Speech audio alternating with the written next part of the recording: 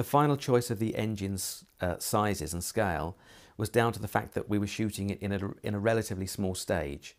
And although the workshops were next door, there wasn't much room to swing a cat, really.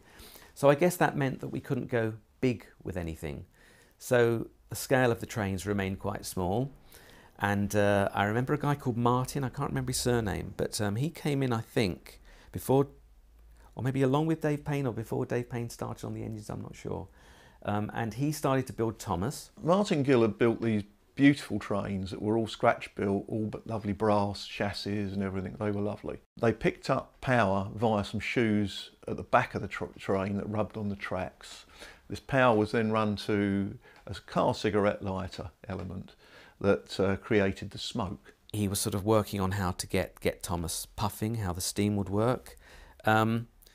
And I think he put his radio control in and the power packs and brought it on set.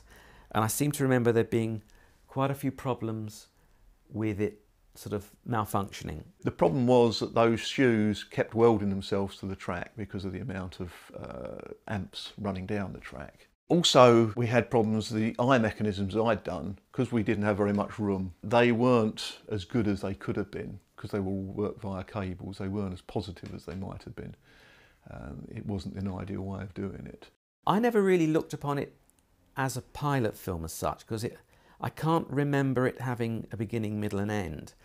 I just seem to remember it being like an extended sequence from, was it Down the Mine?